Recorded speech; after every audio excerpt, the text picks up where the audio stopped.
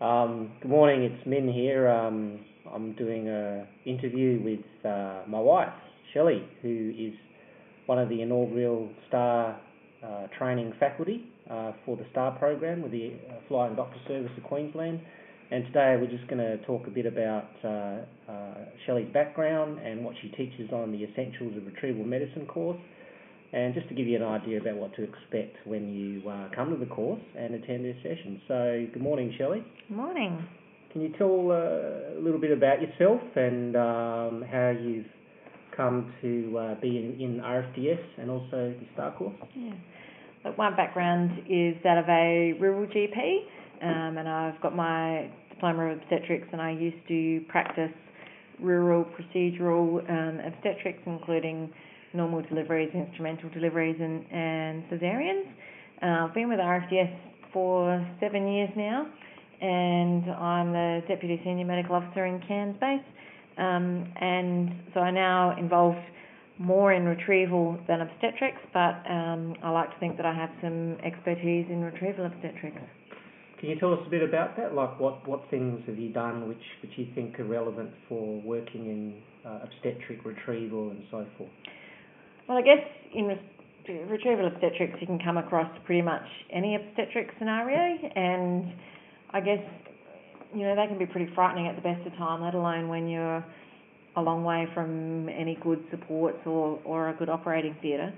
And so I guess it's good if people have a good understanding of the normal labour process and how to perform a normal delivery, but particularly I guess preterm labour and preterm delivery, because that's the most common scenario seen in retrieval obstetrics would be the management of preterm labour. So how you said it's common. How common is it? How common would you have to deal with this kind of obstetric cases requiring retrieval? Oh, you've put me on the spot now, but I think certainly obstetric retrievals are our third most common reason for retrieval within far north Queensland. All right, very good. And can you tell us about your own experiences during your RFDS time with obstetric retrievals and anything that you remember that is significant?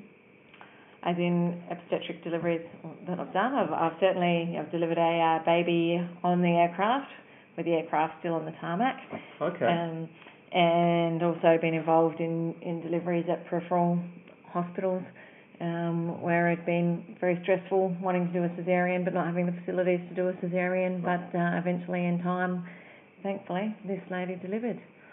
So is it very different to what doctors and nurses learn in their hospital training? Is it the same thing, just in a different location?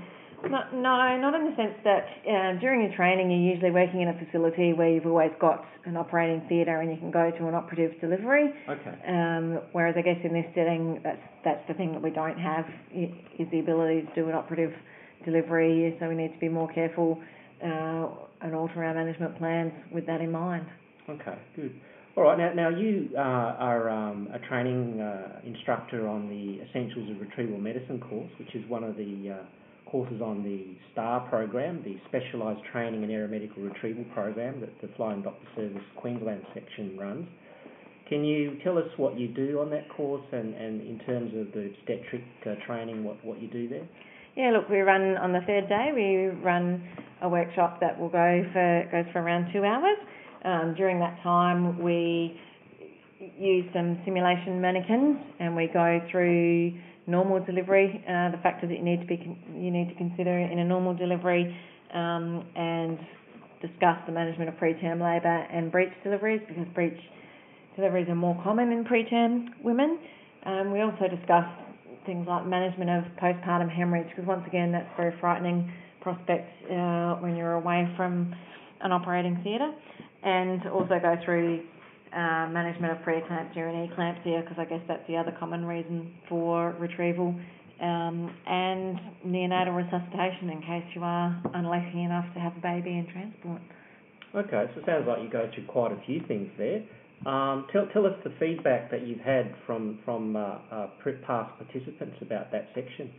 Oh, look, we got fantastic feedback from the last session. I think because majority of the participants in the course, obstetrics is not their strong field, and I think they found it really helpful just to go through using the mannequins, doing both normal deliveries and breech deliveries. People thought that was fantastic. It refreshed a lot of their training from many years ago, and people found that a really useful exercise. We were getting hugs and tears at the end of the session, and it was fantastic.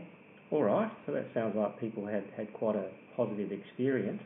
So tell me, why do you think this subject, obstetric retrieval, is important, and why do you think it's important to teach this?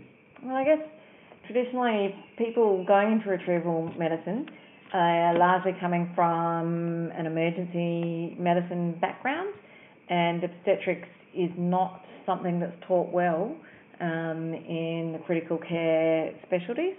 So it's an area that is very frightening at the best of times for those with good amount of training in it, but even more frightening for those who don't feel comfortable in the area. Yet, as I said before, it's the third most common reason for retrieval in Queensland. So it's something that you see on a very regular basis during retrieval medicine, and it's really quite frightening for those that aren't familiar with it.